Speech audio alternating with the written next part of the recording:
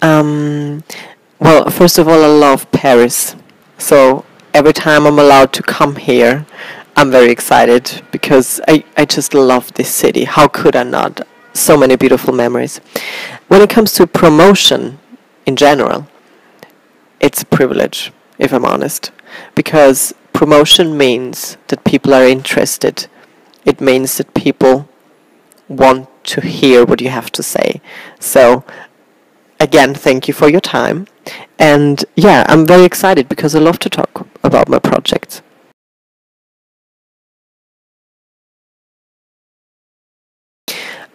Well, when it comes to the project of the book, it started not very romantic.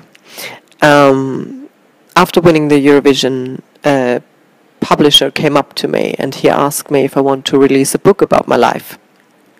And I said thank you, but no thank you. I'm just 26 years old and that's just way too early to write down your memoirs or wherever you will put it. And well, they kept on contacting us and they forced me to think about it. And after a few weeks, I said, okay, listen, if we create a book, it needs to be a book that I will buy myself. And books that I buy are featuring many pictures. So I packed this book with pictures because I'm a very visual person and I think a picture is telling such a strong story. So after that, they arranged a meeting with my potential ghostwriter. And I sat down with him and I enjoyed this conversation so much that I agreed doing it. And now sitting here, having this book released and made together with the ghostwriter, it is such a beautiful experience to get the chance to walk through your life and have it on your table in one piece. I learned so many things about myself and I realized so many things that, repeated themselves over the years. So I really came out as a better version of myself, and I'm trying to get the best version of myself.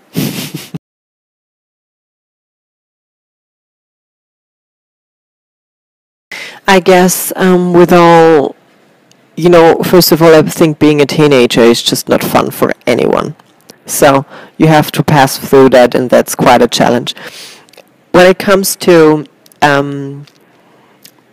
being in difficult situations, and especially when it comes to my musical point of view, I spent most of my career not winning and not succeeding. So yes, for me it was a decision to take every failure, every mistake, everything that didn't happen the way you wanted it as a chance to learn. And it's not because it comes natural to me. I have to force myself. I'm a very dramatic person. I tend to love being the victim. But I'm like, okay, keep it together. It already happened. Learn from it. Go on. And this is the way I really try to see things. I think sometimes it's really good to, really suffer because it's very healthy. But, you must not miss the point where you get up again.